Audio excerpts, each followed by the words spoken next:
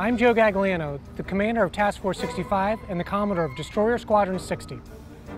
We command U.S. warships in the European and African theaters. This force includes the 4 destroyers forward deployed to Rota, Spain, and our warships independently deployed from the continental United States, from above the Arctic Circle to below the southern tip of Africa, from the middle of the Atlantic Ocean to the eastern Mediterranean Sea. Our ships ensure that free trade sails unimpeded across the seas, deter our adversary from attacking Europe with ballistic missiles, support our NATO allies in combined operations and exercises, assist in counterterrorism activities, intercept ships carrying illicit cargo, and when called, strike the enemy ashore. We are forward, we are in the fight, and we are ready. From all of us here in Rota, Spain, to everyone in 6th Fleet, happy 70th anniversary.